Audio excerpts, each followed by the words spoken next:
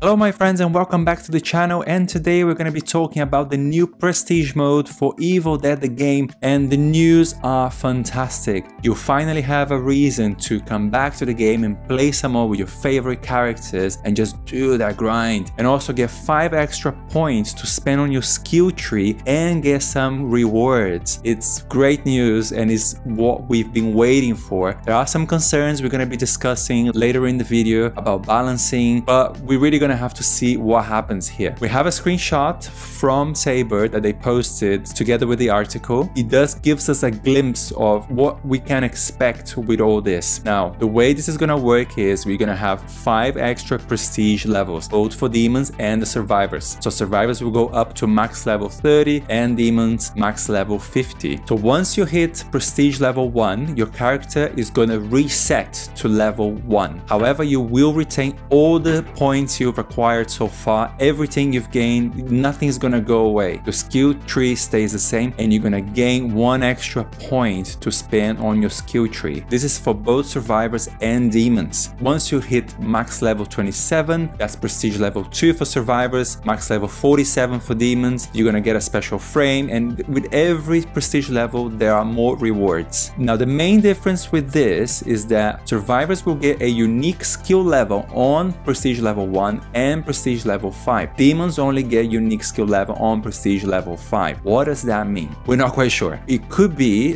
that these are on the survivors, for instance, this is the skills that you get at level 0, 10 and 25. It might be that those are going to be boosted somehow. It could also be to do with your active ability or pink F. We don't know what it is exactly. There's a lot of room for interpretation on this one, but we think it might be more to do with the abilities you get with level 0, 10 and 25. Remains to be seen. Could this create some issues with balancing? Potentially, it could make the survivors a little bit stronger, but let's be honest, maybe the survivors need a little bit more strength because the game is a lot demon-sided at the moment, and I'm playing mostly survivor now. I don't have too much for trouble because I know if I lose the game, it's either because people are not playing right or maybe I've made a mistake, like we all do, but it is more demon-sided at the moment. Now, for you to pass on to the next prestige level, you're not only going to have to be at your maximum level, but you're also going to have to complete a group of challenges. And as you can see here on the screen that Saber provided, you've got some challenges per prestige level. This one here, you have to win 20 games,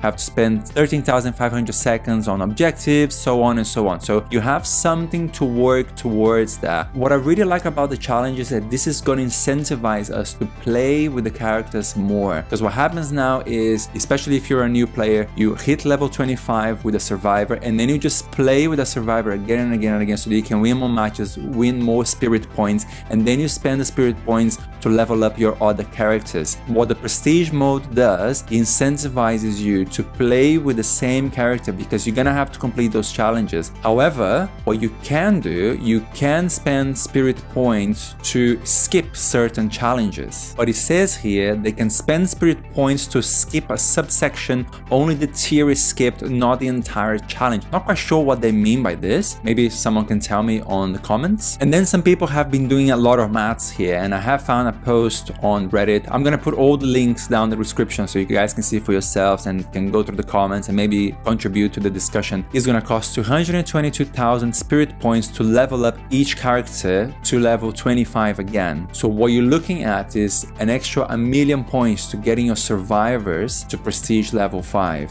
We have 16 survivors at the moment. That means you're gonna be looking at least 16 million spirit points to get all your survivors to prestige level 5. That's a lot of grind, and I don't think anyone's got 16 millions. I know people are sitting on 10 million points, 9 million points. I haven't heard of anyone with 16 million. And then on top of that, you've got the demons. Demons are level 45. It's almost double what survivors are. So you're gonna need at least what? 2 million spirit points to get the demons to prestige level 5. It's a lot. There's a lot of grind here. It does come with rewards, and I'm very excited about all this. If anything, I think there should be more cosmetic rewards rather than skill tree points, because will this cause some balancing issues? To be honest with you, I think it might cause some imbalancing. It might increase that gap between level 1 players or completely new players and seasoned players, full level 30. At the moment, the problem we have with the lobbies is that once people get into a lobby, you have people at level 25 and then they see someone's level 1, they pull out and then the whole lobby dismantle. The lobby is a problem itself. It's a terrible system. But anyway, all I'm saying is that the way it is at the moment, high level people don't want to play with low level people because they know they will struggle throughout the game and they might not win the game because of the low level people. Will this exacerbate that problem? Possibly yes,